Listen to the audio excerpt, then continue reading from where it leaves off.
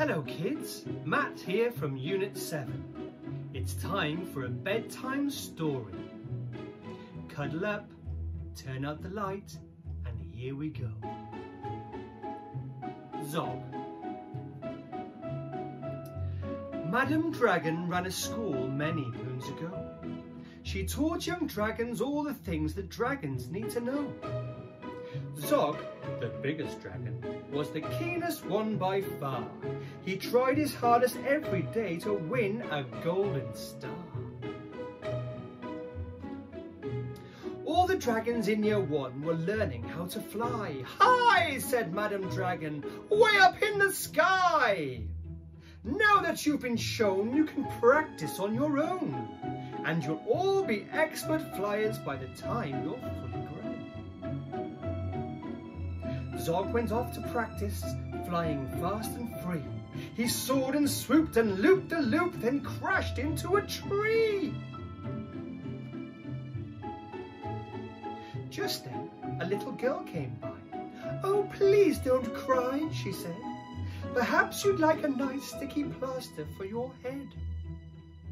"What a good idea," said Zog. Then up and off he flew, his plaster gleaming pinkly as he zigzagged through the blue. A year went by, and in year 2, the dragon learned to roar.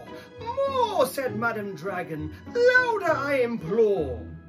Now that you've been shown, you can practice on your own, and you'll all be champion roarers by the time you're fully grown." Zog went off to practice. He roared with fearsome force.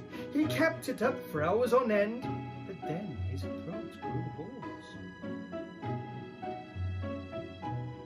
Just then the girl came by again. She said, "What rotten luck! Perhaps you'd like a nice soothing peppermint to suck." "What a good idea," said Zog. Then up and off he flew, and breathing fumes of peppermint, he zigzagged through the blue. A year went by, and in year 3, the dragons learned to blow. "No," said Madam Dragon, "breathe out fire, not snow. Now that you've been shown, you can practice on your own, and you'll all be breathing bonfires by the time you're fully grown." Zog went off to practice. He blew with all his might. He twirled around in triumph, and his wingtip caught alight. Just then the girl came by again. She said, "You poor old thing, perhaps you'd like a nice stretchy bandage for your wing." "What a good idea," said Zog. Then up and off he flew, his bandage flapping wildly as he zigzagged. All the year 5 dragons were learning, can you guess? "Yes," said Madam Dragon, "how to capture a princess. Now that you've been shown, you can practice on your own. You'll need to capture hundreds by the time you're fully grown." Zog went off to practice. He tried and tried and tried, but he simply couldn't manage. "I'm no good at this," he cried. "I'll never win a golden star." Just then he saw the girl. "Perhaps," she said, "you'd like to capture me. I'm Princess Pearl." "What a good idea," said Zog. Then up and off they flew, the princess gripping tightly as they zigzagged. "Ah," said Madam Dragon, "our first princess so far. Congratulations, Zog, my dear, you've won a golden star." Zog was proud and happy, and Pearl felt good as well. She took the dragon's temperatures and nursed them when they fell.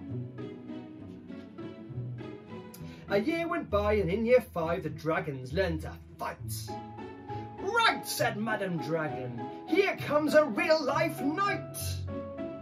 Up spoke the knight. "My name," he said, "is Gadabout the Great.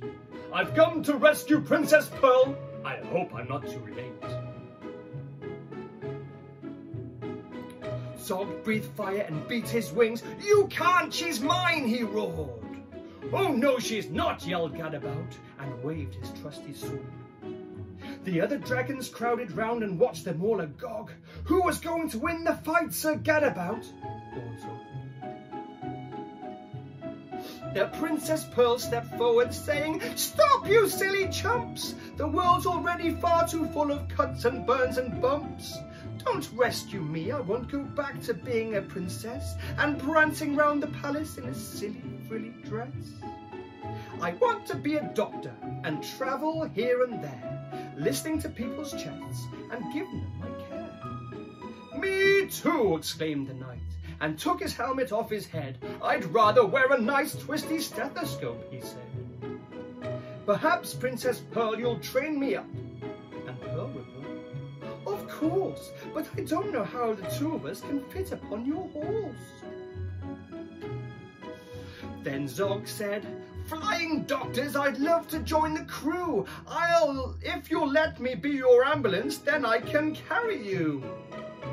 "Bravo," said Madam Dragon, "an excellent career." And all the Year 5 dragons gave a loud resounding cheer. Hip hip hooray! Then Madam Dragon told the horse, "I really hope you'll stay.